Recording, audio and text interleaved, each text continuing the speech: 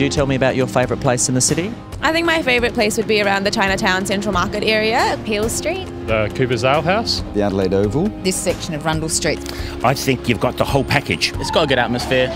It's nice and chilled. I love just to look out on the street and just see people walking past is really beautiful. I'm not a fan of the concrete jungle, but I like the Botanic Gardens, the Central Markets. The Central Market. I come here every week on Tuesday mornings. The people, the shops in general, it's a great place. There's always something happening here. It's about a bigger story, like a story of migration and bringing that to, new country and new surroundings, but, still holding on to what's really important. I come here 20 years ago from Melbourne to live here, to raise my little babies for the lifestyle of Adelaide. I've never regretted 1 second.